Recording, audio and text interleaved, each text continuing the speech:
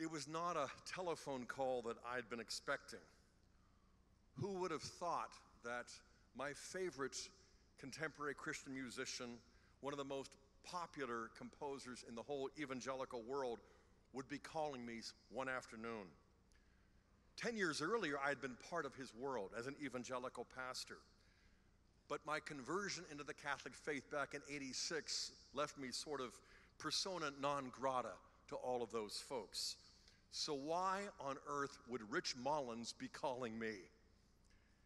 His song, Awesome God, was one of my all-time favorites, a blockbuster back in the '80s, and we were singing it still here at Franciscan University where I was teaching. He had performed once or twice. He had come back to be on a retreat, a kind of personal and private retreat. But why was he calling me? That's what I didn't understand. Well, he was calling me because, as he explained, he had become increasingly convinced of the truth of the Catholic faith. He wanted a theologian, he said, to respond to some of his questions. And since I had walked that walk, we ended up talking for more than a half an hour. He told me his story.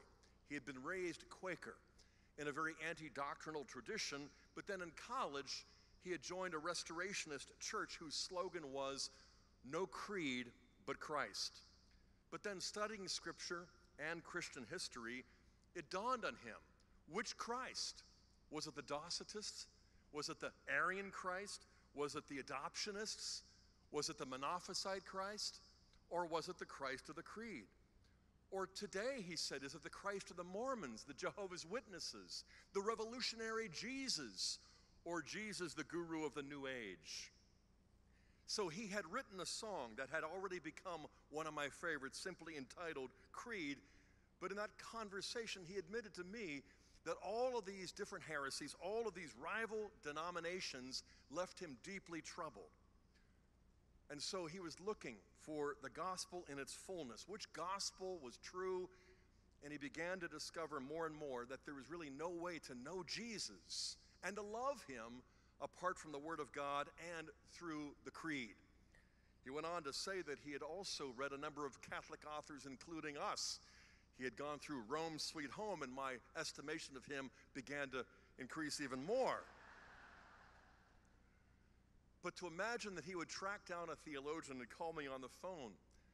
Shortly afterwards, he went back and told me that he was an RCIA. Tragically, as many of you know, he died less than a year later, on the 19th of September in 1997, on his way to Wichita, where he was planning to be received into the Catholic Church. Our Lord just said, "Don't bother, come on up here and join us in the liturgy." But what he shared with me changed my life, even though I was a Catholic, because it reinforced my own sense that we have received a legacy through the liturgy that is life-giving.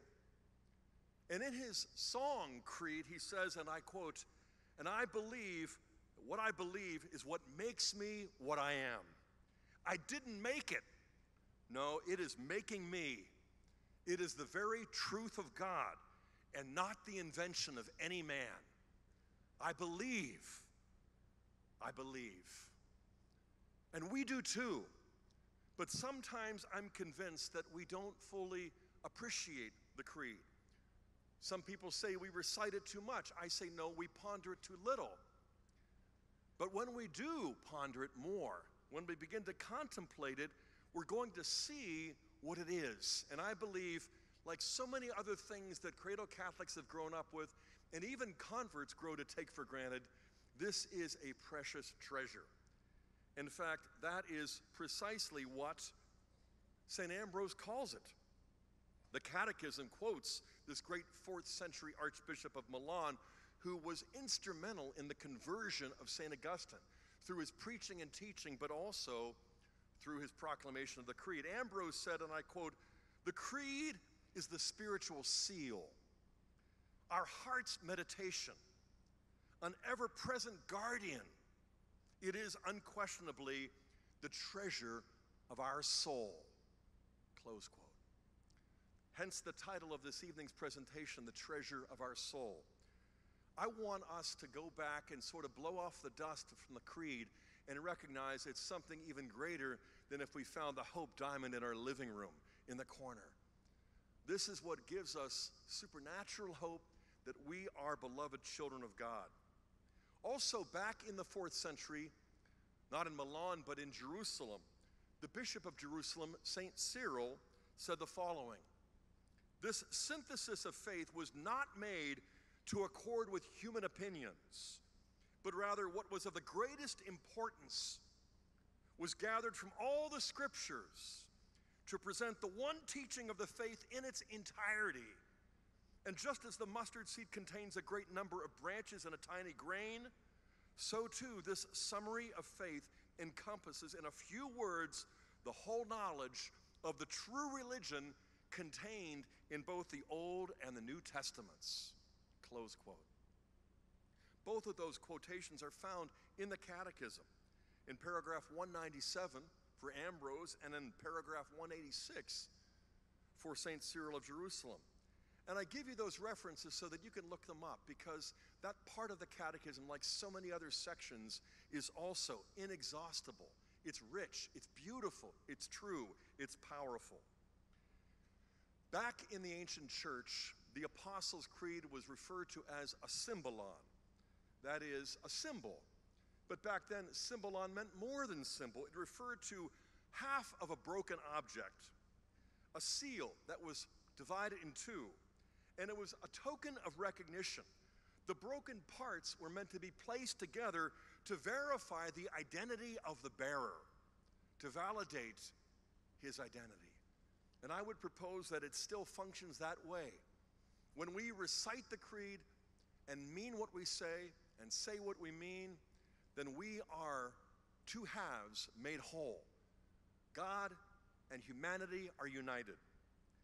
Besides being a symbol, we know that the creed is also an authoritative summary of Christianity's basic beliefs. But as St. Cyril indicates, it's also a synthesis of the Bible. How appropriate it is then, from the first millennium until today, what do we find? We find ourselves standing up after the reading of Scripture, after the homily.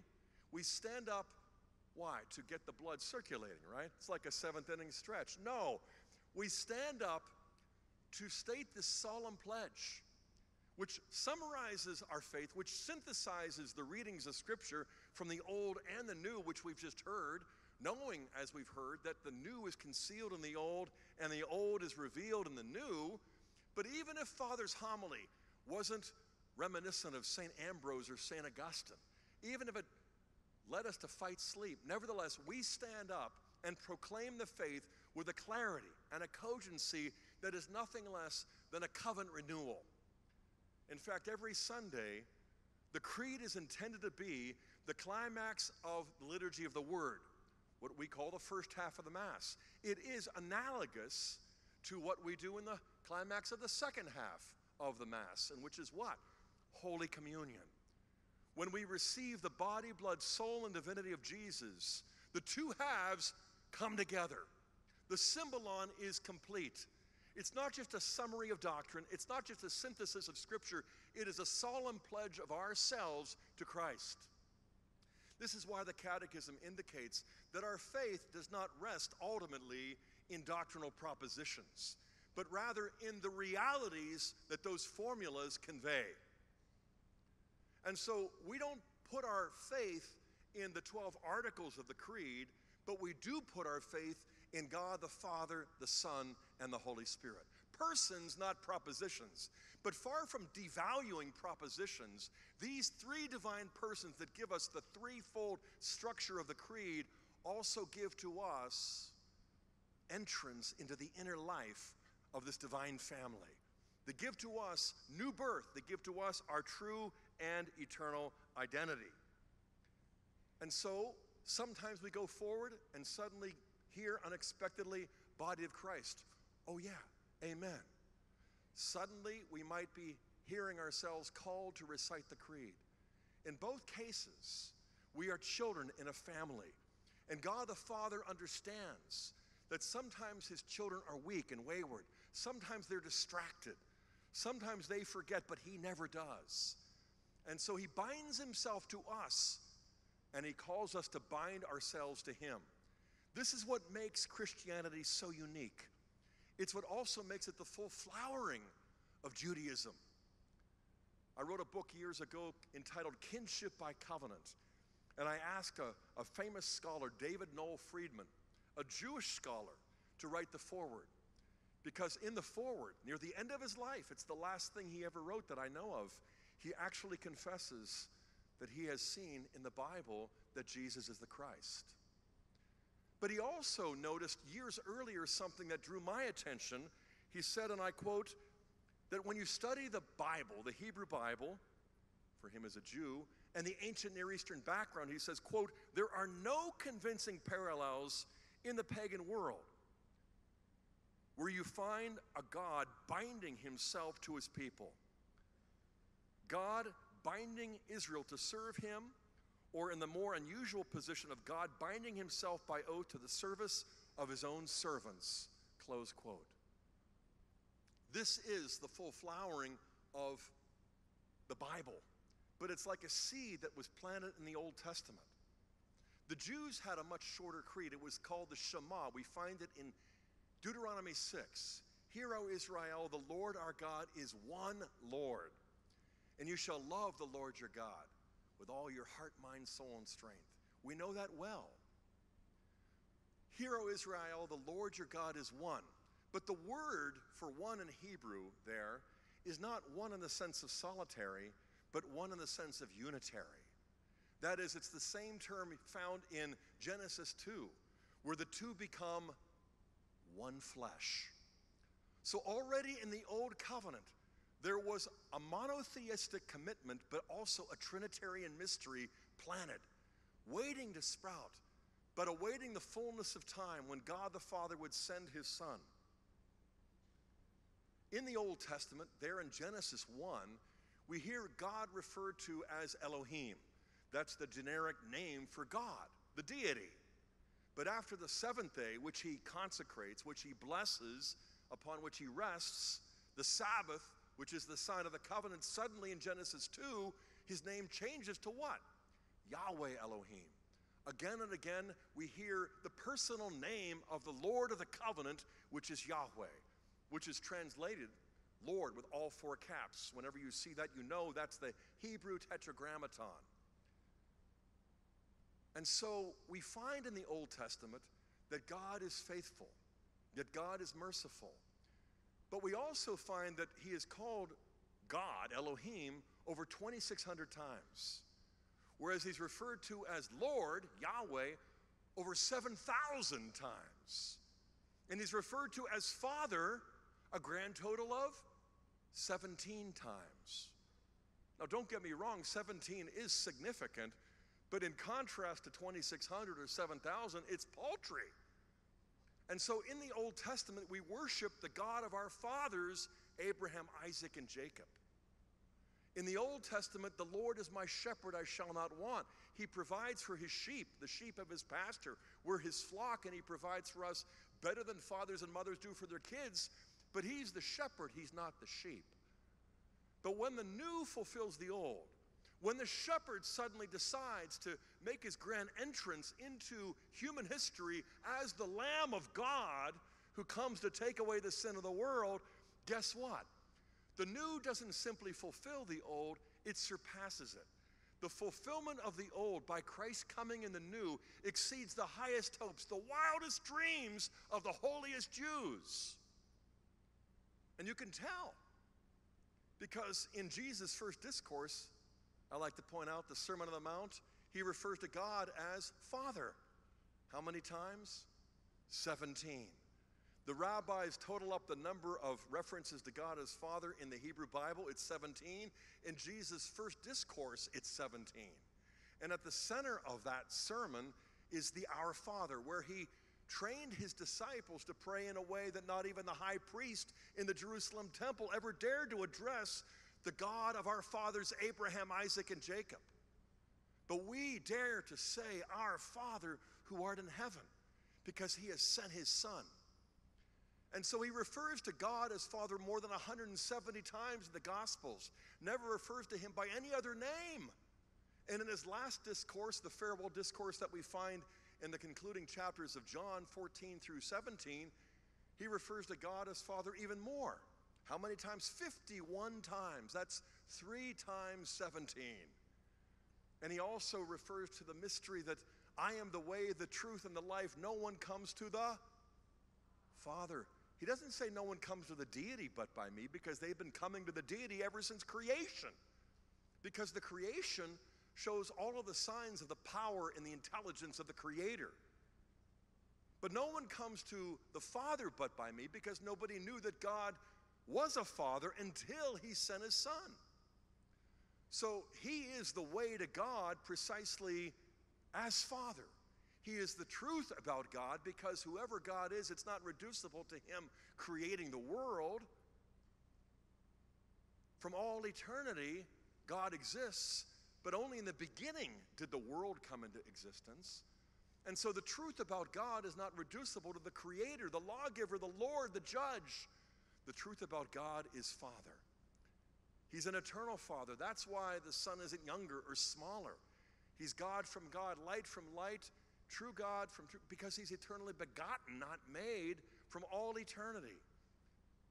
This is the mystery that Christ has come to give to us. He is the way, the truth, and the life, because that's what a father gives when he generates a son.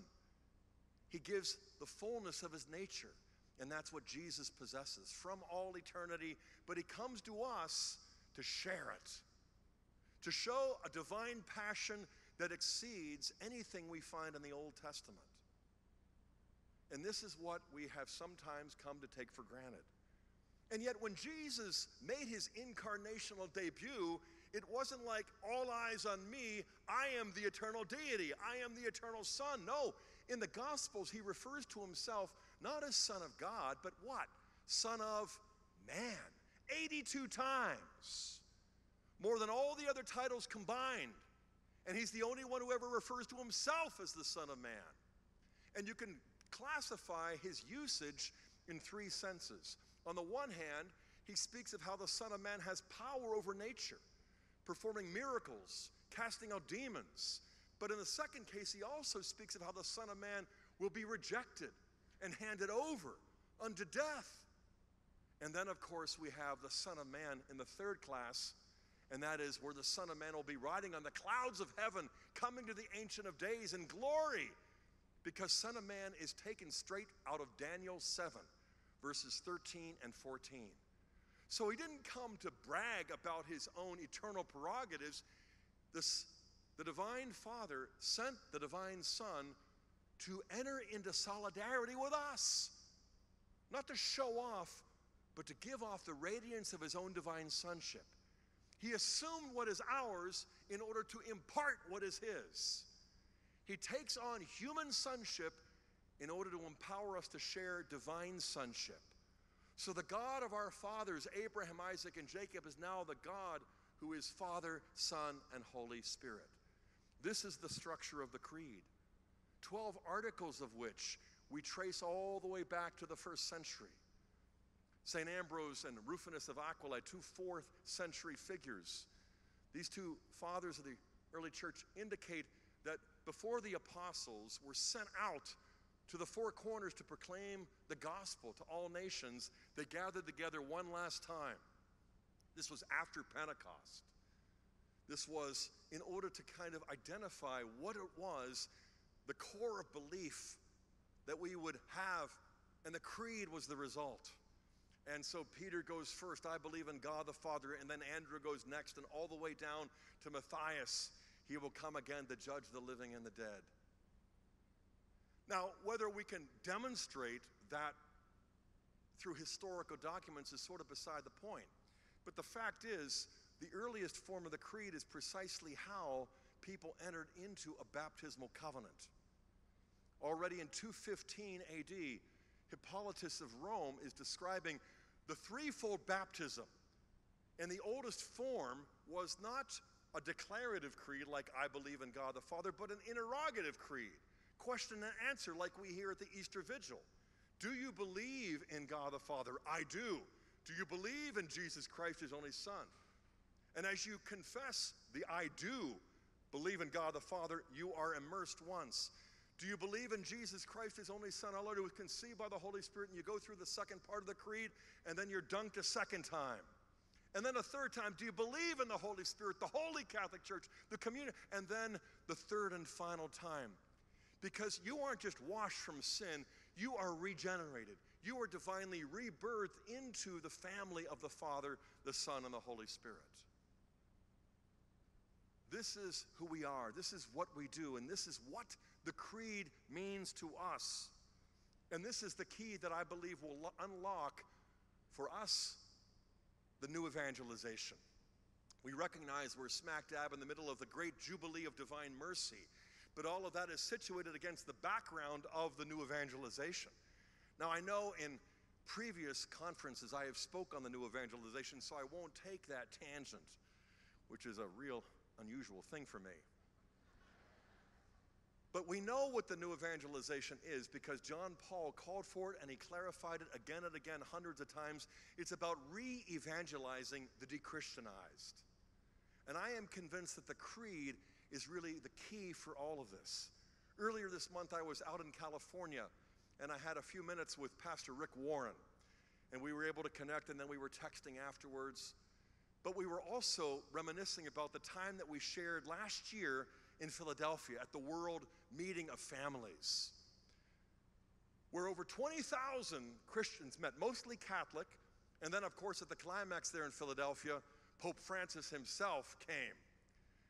I got to speak, and then I also got to introduce Pastor Rick Warren, a Saddleback in Southern California, the author of The Purpose-Driven Life, which has sold, I think, more than 10 million copies. I think he was the only non-Catholic on the docket.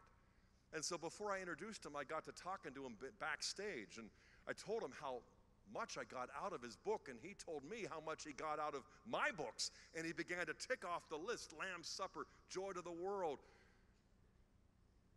Lord have mercy, my estimation of him began to soar as well. I'm not much, but I'm all I think about. Oh, you wouldn't believe how humble I am. Not. But when he got up to speak, he blew us away because he called us as Catholics to recognize that John Paul had given to us not only our marching orders, but the thing that all Christians needed, the thing that the world needed, and that was the new evangelization. And he spoke about the creed. He spoke about prayer. He spoke about the Our Father. And he recognized just how dire the need is for our culture today. And then suddenly he went down a litany. Not the litany of Loretta, which is my personal favorite, but his own litany of why the new evangelization is so needed. With his permission, I'm going to read to you what he said to us. He said, in today's society, materialism is idolized. Immorality is glamorized. Truth is minimized. Sin is normalized. Divorce is rationalized and abortion is legalized. On the internet and TV and movies, crime is legitimized, drug use is minimized, comedy is vulgarized, and sex is trivialized. Meanwhile, the Bible is fictionalized. Churches are satirized.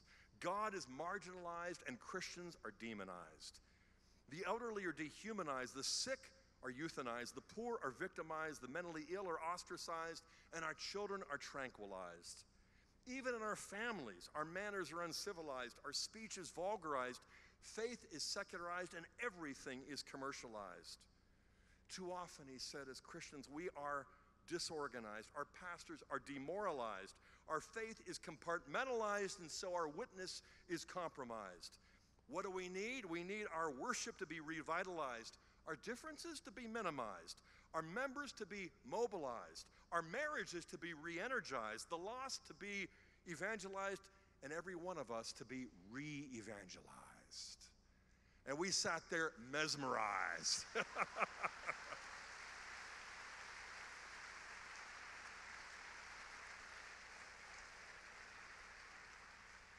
But there it was, a challenge to us as Catholic Christians, and also an expression of gratitude for the church and our tradition, the creed, the liturgy, all of these things. I am convinced that it can do today what it did back then in the 1st, 2nd, 3rd, and 4th centuries. I know we probably have a fair number of Irish Catholics here. Can I see a show of hands? So you're familiar with St. Patrick, perhaps. Well, we all are, right? St. Patrick, I was just reading last week his confessions as well as this letter to Coroticus. And it was interesting to me because I didn't know, or I'd forgotten, that the confession of St. Patrick begins, I, Patrick, a sinner, the rudest and least of all the faithful and most contemptible. And why? Because he was taken captive when he was 16, but he describes how beforehand he had a father, Calpornis, who was a deacon. So he had been reared in the faith, and then he rejected it. So he was taken captive when he was nearly 16, brought captive to Ireland. Why? Because we had forsaken God. We had not kept his commandments. We were disobedient to our priests. And so the Lord brought down the anger of his punishment and scattered us. The Lord showed me my disbelief, that I might remember my iniquities. And yet the Lord God looked down upon my humiliation with pity, with mercy, and strengthened me as a father would his son. Therefore I cannot and ought not to be silent concerning the great benefits and graces which the Lord bestowed upon me in the land of my captivity, since the only return we can make for such benefits is to confess his wonders before every nation. And so how does he begin to confess God's wonderful mercy? For there is no other God except the Lord, the unbegotten Father, by whom all things were made, and his Son, Jesus Christ, whom together with the Father we testify to have existed before the origin of the world. Spiritually with the Father, he was made man, death was overthrown. He is the Lord, he is coming again to judge the living and the dead. He will render to everyone according to his works. He basically just goes down the 12 articles of the creed, which he had learned as a child from his deacon father, but he had spurned. And so what was it that the Lord used to reawaken his faith? Simply going back and realizing that he had come to take for granted the mysteries of eternity, these countless graces. And so God poured forth abundantly on us the gift of the Spirit, the pledge of immortality, to become sons of God again, co-heirs with Christ, whom we confess and adore, one God in the Trinity. This is not just a 3-leaf clover he was passing out.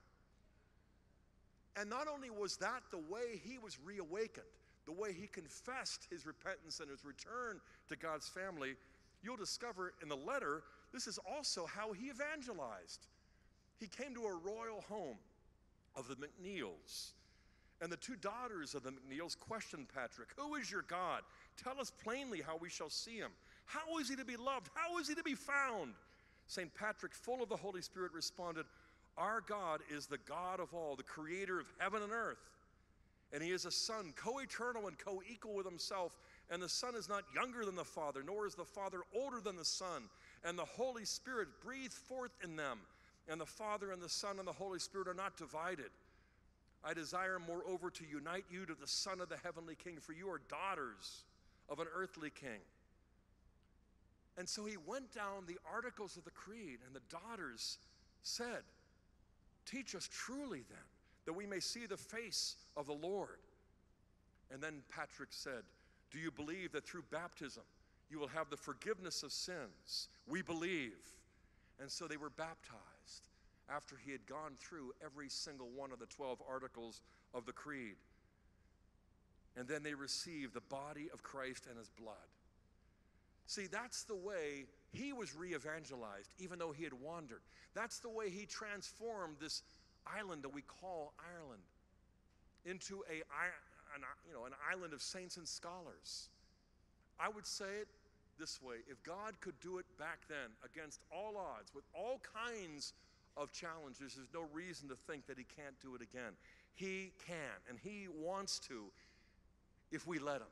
If we say yes from the heart, sincerely, to this solemn pledge of the creed, this great symbolon, this great summary of our beliefs, this great synthesis of Scripture. But when we hear it at the Easter Vigil and are reminded of the baptismal covenant, Do you reject Satan and all of his pumps? I do. Do you believe in God the Father? I do. Keep listening because you keep saying, I do, just like Kimberly said, I do, just like I said, I do, and we did. And we entered into a covenant. And if that's true in the natural family of the Hahns, it's even truer in the supernatural family of God that is the Catholic Church, that is our true identity.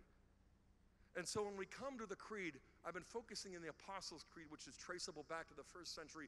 We could look also at the Nicene Creed, which is there in the 4th century, which was expanded because of the heresies of Arius, of Macedonius, the Arians, the Semi-Arians, the Pneumatomachians, all of them. And so the church had to clarify, what do we really believe when we call God Father, when we refer to Jesus as Son? Because other religions had language of Father, Son, but it was always figurative. It was merely a metaphor. But is it anything more than that? Oh, yes, it is. And so homoousios, consubstantial with the Father, is how the church validates its understanding of the Gospels. It also shows us that God's fatherhood is not a figure of speech but a reality, that Jesus' sonship is not metaphorical but metaphysical. And this is the key that unlocks it all, because the love of the Father for the Son is the same as the love of the Son for the Father. And that love is a gift of life that proceeds eternally from the Father to the Son and from the Son back to the Father. And it's not a what, it's a who, it's the Holy Spirit. And it's what the Father sent the Son to give us there at the cross, where we discover not just pain but passion. We see not just injustice and violence, we see love and mercy. He's not losing his life at Calvary. He's freely giving it to us through his mother. As we heard in the liturgy earlier, from Genesis 3:15, the proto-evangelium, the first gospel, is that the woman and her seed will crush the head of the serpent, pointing forward to the new Eve who will bring forth the new Adam.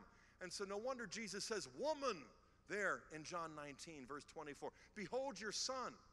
And then to the beloved disciple, behold your mother. And then he said, I thirst. Not because he hadn't noticed how thirsty he was until the last few moments of his life, but because he was thirsting for us more than we have ever thirsted for anything. This is what the creed is. This is what each and every article leads to.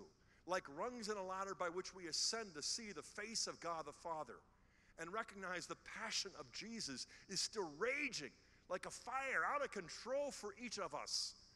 This is who we are. This is what we're called to be. This is also what we are called to share. And I am convinced that in the creed we've got a choice to make. Because besides the three divine persons, there are only two human persons mentioned. And who are they? Born of the Virgin Mary, suffered under Pontius Pilate. There are the options, right? A man and a woman. But in this case, not complementary, but contradictory. Because suffering under Pontius Pilate, we see such a typical 21st century person, not just a politician, but we've heard so much this weekend about relativism. And he knows that Jesus is innocent. He knows that Jesus is something more than even his followers can see. But what does he do? He washes his hands. And then what does he declare? What is truth?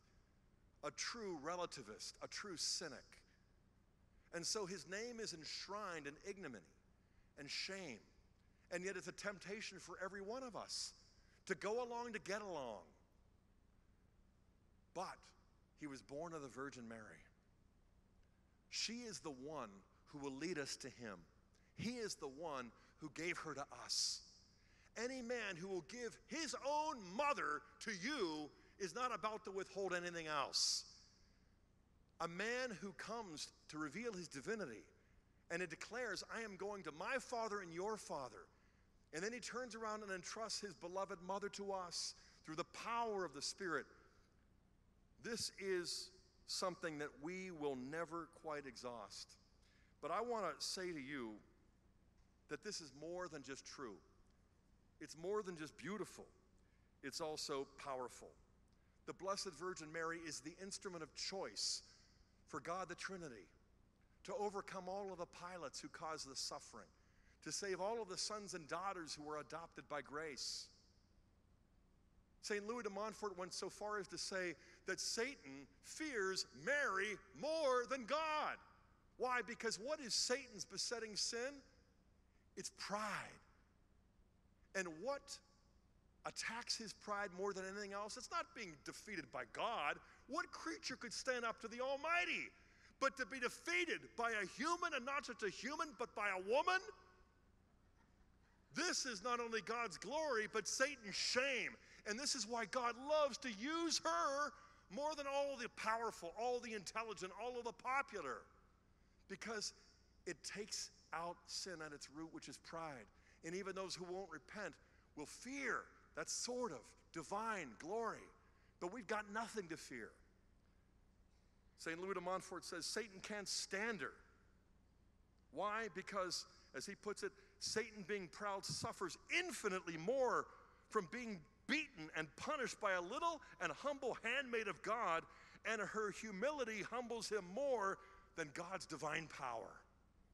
And not just back then, but now. Not just for Jesus and the beloved disciple, but for all of us as beloved disciples. He thirsts for us. I've been going through this covenant renewal, once again, with a good friend of mine, a former student who's now become my teacher and spiritual guide, Father Michael Gately. I'm always mentioning this, 33 days to morning glory. I'm going through it now for the 9th or 10th time. But we just passed day 16, and I want to read to you from soon-to-be Saint Teresa of Calcutta, because you'll recall how way back, some 70 years ago, in 1946, on September 10th, she had this call within a call, where the Lord called her to share his thirst, and to share the Blessed Virgin, who there at the foot of the cross understood his thirst like no one else. And so she kept it a secret. She would share it with her own missionaries at charity, so that in every chapel you will see "I thirst," but not until John Paul gave a meditation in 1993 did she finally realize it was time to disclose this secret, this mystery, this beauty. She writes, "The Holy Father's letter is a sign. The time has come for me to speak openly of the gift that God gave me. Jesus wants me to tell you again how much love he has for each one of you, beyond all you can imagine. I worry," she writes, "that some of you have not really met Jesus, one-to-one, you and him alone. We may spend time in the chapel, but have you seen with the eyes of your soul how he looks at you with love? Do you really know the living Jesus, not from books only, but from being with him in your heart? Ask for the grace. He is longing to give it to you. And never give up this daily intimate contact with him as the real living person, not just a proposition, not just the idea. How can we last even one day without hearing Jesus say, 'I love you'?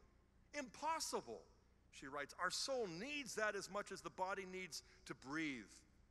If not, prayer is dead. Meditation, only thinking." I find this deeply convicting. I am sharing it to you, but for me. She continues, "Be careful of all that can block that personal contact with the living Jesus. The devil will try to use the hurts of life, your own mistakes, to make you feel that it's impossible that Jesus really loves you. This is a danger for all of us, and so sad, because it's the complete opposite of what Jesus really wants. Not only that he loves you, but even more, he longs for you. He misses you when you don't come close. He thirsts for you. He loves you always, even when you don't feel worthy, especially then. He is the one who always accepts you. My children, you don't have to be different for him to love you. Only believe that you are precious to him. Bring all your suffering to his feet. Open your heart to be loved by him as you are, and he will do the rest. But you must hear him say, 'I thirst.' Jesus himself must be the one to say to you, 'I thirst.'" Now, I want to just stop for a moment and reflect upon this, because as an academic, I kind of wonder, really? I thirst? I mean, I know what thirst is. I know what hunger is. When I'm thirsty, I go get a drink, and when I'm done, I'm not thirsty anymore. When I'm hungry, I go eat, and my appetite is satisfied. But how is it that Jesus thirsts? How is it that God thirsts? It isn't as though Jesus says, I thirst, and then he just gets a drink, and oh, that's really all. No. His human thirst is an image of a divine thirst that is infinite. It's not because he's thirsty, then when he just, takes a drink, he's not thirsting anymore. His thirst is infinite. It is, in effect, beyond our capacity to satisfy. He doesn't get anything out of us that he was missing before. So why do you thirst? Because his love is a passion that brought us into existence out of nothing. He is the creator of heaven and earth. But he didn't just bring it into existence out of nothing to show off. He brought us all into existence to give off the radiance of his own sonship, his own life, his own love. He thirsts for us infinitely more than we have ever known thirst. He thirsted so much he brought us into existence out of nothing. And he has thirsted to bring us to this moment, to this place, to this conference, to this night, to this talk, but even more, to the Blessed Sacrament in just a little while. Because he loves us, and his love is out of control. It is not measurable by any finite means. She concludes, Mother Teresa does, not just once, but every day. Why does Jesus say, I thirst? What does it mean? It's hard to explain in words. I thirst is something much deeper than Jesus just saying, I love you. Until you know deep inside that he thirsts for you, you can't begin to know who he wants to be for you or who he wants you to be for him. But because Our Lady was there at Calvary, she knows how real, how deep is his longing for you and for the poor because she shares it. He knows your weakness. He wants only your love. Brothers and sisters, we are here not just because we're thirsty, but because he is. He's not less thirsty than we are. He's immeasurably more. When we're thirsty, we take a drink and we're not thirsty anymore for a while. But he is thirsty for all eternity. He hungers and thirsts for us, not in spite of the fact that we don't give him anything, but precisely because we don't add anything to his glory. He's not thirsting for more glory. He's thirsting to share that with each and every one of us. Because he is a perfect father who isn't threatened by the success of his children. He is glorified precisely, not in our groveling, but our coming to share in more and more of his grace, to enter into the fullness of his glory. And she who is the fullness of grace, even in the eyes of the archangel, she is our mother. And she longs to feed us, and she thirsts and hungers like he does. This isn't just pious rhetoric. If I could give to you a sort of Geiger counter as to the reality, the radioactivity, the power of his love, it would be off the charts. Now you'll have to take my word for it. When we all get to heaven, you'll look back and say, wow, it was much more than he said. Because it is. He binds himself to us by a covenant that is unprecedented in the history of salvation, in the history of world religions, and then he invites us to bind ourselves in our weakness to him. And this is because he's a perfect father who sends the Son and the power of the Spirit and trusts his mother to us. I'm reminded of a time years ago when we were downtown Pittsburgh where I'd grown up, and we were going to see a Pirates game. We were crossing a busy street in rush hour. I think it was Liberty Avenue. And so as we got to the corner and as we saw the walk sign, I said to the kids, let's hold hands. And Kimberly at one end holding the boys, and Hannah and me on the other end, because I've got 6 kids but only 1 daughter. 5 thorns, 1 rose. So I said, hold my hand tight, Hannah, and so she did. She was only about 6 or 7 at the time. And as we crossed Liberty Avenue, suddenly, unexpectedly, around the corner came a pickup truck that didn't even bother to look. Right turn on red. I don't know what he was thinking, but he came barreling around the corner, headed straight for us. We saw him. She shrieked. And what did she do? She let go of my hand. Even though I had specifically asked her, I commanded her to hold fast, hold tight to my hand. So what did I do? I let go. You want to feel what a fender is like? No, I didn't. I squeezed tighter. I pulled her back. The truck raced by. She looked up at me and she said, Daddy, you're hurting me. I said, I don't want to hurt you. I didn't mean to. She said, look, it hurts. And sure enough, there was a red mark. I scooped her up when we got to the other side of the street. And I said, I didn't want to hurt you, but I had to. She didn't understand. She buried her face in my shoulder and cried. But I had to. The Lord binds himself to us in his strength, in his love, in his hunger for us. And then he asks us to enter into a covenant with him, to bind ourselves to him, to renew that covenant in every Mass. Not only through receiving Holy Communion, but also renewing our covenant through the solemn pledge of the Creed, where we recall what we became when we were baptized as children of God. But he knows that when we see a truck coming, when we have hardships, what are we going to do? We're going to let go. And what is he going to do? He's going to squeeze tighter. And it's going to hurt. But not because he stopped loving us, but because he can't stop. And so let's prepare our hearts to renew this covenant, to enter into a family bond that is not just human but divine, not just temporal but eternal, that is summed up in the threefold structure of the Creed, synthesized in all the 12 articles. I love St. Bonaventure.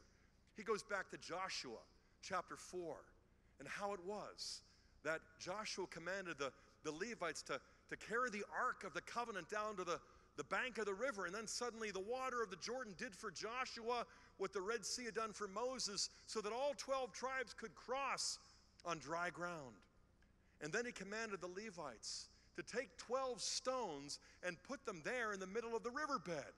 So when the river flowed back again, the stones would be covered, but the remembrance would be there. And then he commanded the 12 princes of the 12 tribes to take big stones on their shoulders and carry them to the west bank of the Jordan and stack them as a memorial of God's faithfulness. The 12 articles of the Creed, St. Bonaventure says, are like these 12 stones that represent the 12 mysteries, the 12 apostles. And in fact, in Revelation 21, you'll see that the church, the bride of Christ to whom he said, I do, is the New Jerusalem, built upon what? 12 foundation stones, which are the 12 apostles.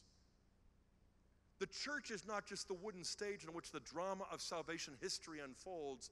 The church is the drama. The church is the family that God is fathering. It is the body of Christ. It is the temple of the Holy Spirit.